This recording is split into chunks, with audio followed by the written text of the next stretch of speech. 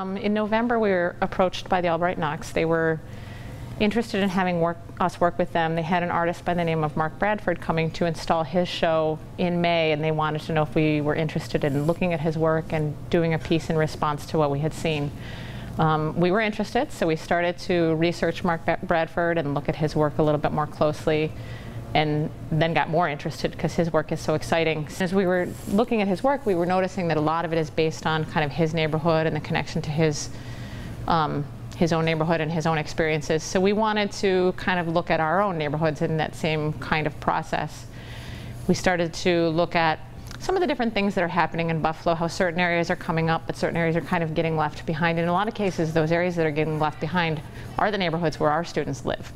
We worked on it for about 4 months, and we started off with a lot of research about different parts of Buffalo, the housing, people, how they live, and the history of it. So it was really interesting learning different parts of Buffalo and a part of our community that I didn't know before.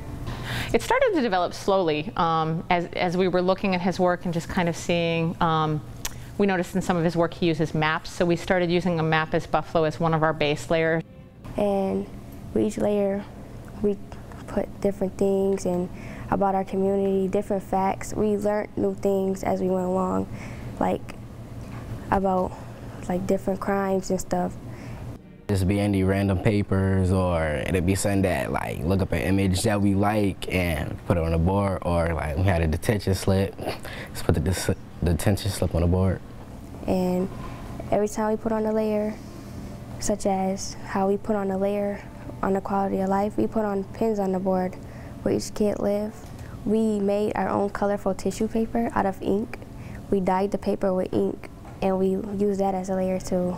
When all of that was done, we would put the black ink on it, and after that, we sanded it, and then when we was done sanding it, we glazed it down. We would do an information layer, then a color layer. And so it was kind of weird doing that. Like, you would put so much work into one layer and it would look really good, and then you would just rip it up and then cover it up and change it completely. So it was really weird.